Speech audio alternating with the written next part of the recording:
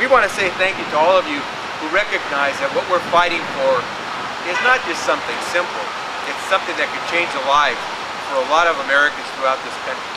Whether it's because you suffer from some hip replacement surgery or you're suffering from Parkinson's, we know that if you have the therapy, we can oftentimes keep you not only out of the hospital, but living a pretty decent life for a lot longer.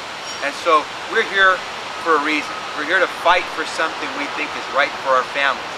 And we need you, because while we have close to, if not more than, at this stage, 180 members in the House who have signed on to my legislation, lifting the caps for this therapy, and over 33 senators in the Senate already signed on to Senator Enson's legislation to lift these caps, we still have a road to go, and we need your help, because too many Americans don't understand that one of these days they may be the victim of this cap. As they go through the process of rehabilitating, as they go through the process of getting their parents or their loved one back into a better state of health, when they're out there trying to make sure that Parkinson's doesn't devastate that mother or that father, and all of a sudden, behind their backs comes this cap that says, no longer will Medicare be there to assist you. That's not right. And we're here to fight to make sure that people who care for their loved ones have a chance to do it all the way through. And when we stand here today, we stand here well dressed to say one thing to Congress.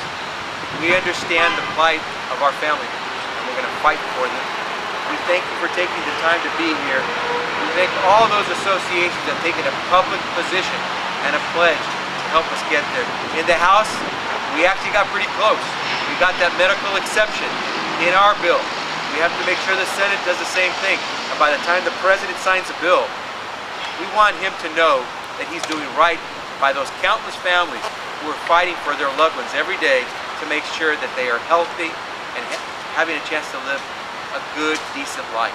And so for those of us who are paying into Medicare today with our paycheck, for those who paid into Medicare yesterday and today are the recipients, the beneficiaries of Medicare, we want to say that we recognize that we're doing this for all Americans, young and old, because one of these days we want to know that if that knock comes on the door, it's not to say that we won't help you anymore simply because there's a cap on what you can do for your loved one.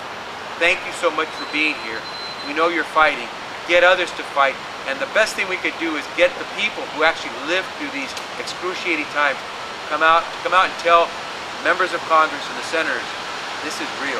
This isn't something on a piece of paper. It's not just policy. This hits the ground, and we need to make sure that when the rubber does hit the road, we've done the right thing for our loved ones. So thank you so much for being here. Thanks for all the work that you're doing.